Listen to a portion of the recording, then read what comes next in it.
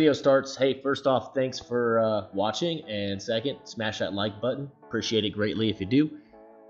This is a topic that's super passionate to me, right? Because I am a baseball/softball player that has changed and transitioned into golf, and I want to try to help as many people as I can. So here you go, top of the swing, right?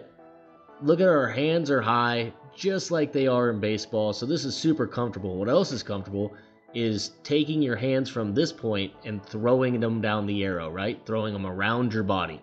Like basically you're going to hit the ball to third base, right? So what you'll see here, so we'll go to the next part here. So my feeling is always trying to have that back shoulder kind of fall down. That's what the downward green arrow means, is if the shoulder comes down like you're hitting up on the ball, you're actually going to be on a better swing plane than if you go on the red arrow where you're throwing it around you. So think down the green arrow, so hit up on the ball. They always say if you are really actually hitting up on the ball, it's very hard to slice the ball.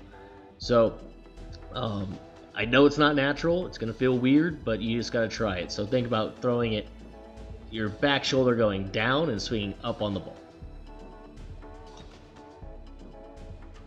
So you see it here, see how my back shoulder is down and my front shoulder, more importantly, is still basically together down the line, if that makes sense. So think of it more like as a baseball player, if you're doing this, hitting the ball oppo.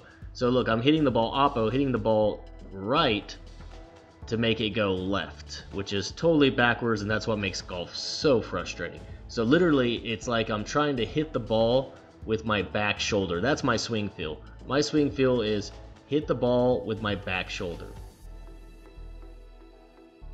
So what you see here is if this back shoulder turns around like more vertically, so if your shoulder, like that back shoulder right here, is dipped, but if it wasn't and it was more vertical, where you hear people saying you're too upright, and it was working around my body, it would make that club go from right to left, which right to left, swinging too far left makes the ball go right. Again, it's golf.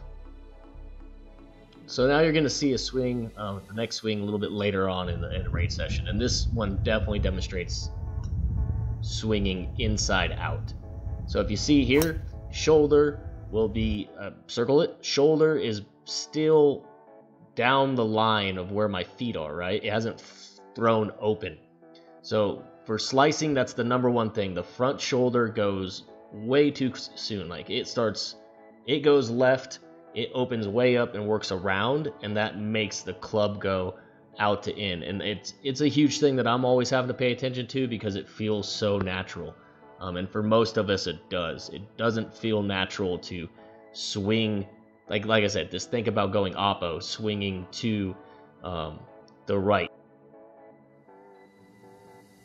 So in this picture, you see it right here, my swing plane is working from inside to out.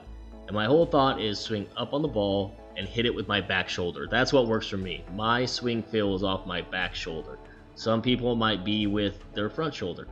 So I put this other arrow because if my back shoulder, if I was vertical and working my back shoulder around me hard, it would change that swing plane to be from out to in.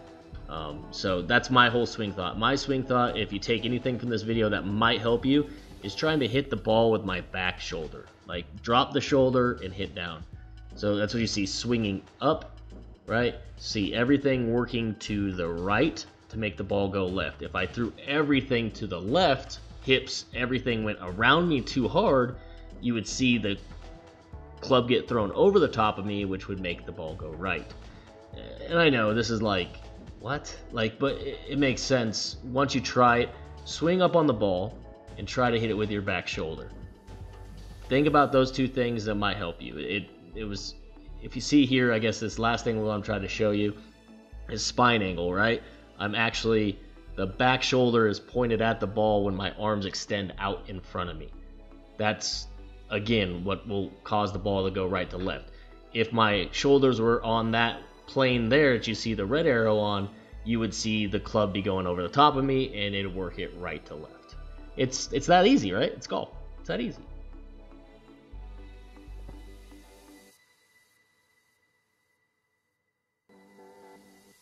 Thank you to everybody that watched this video.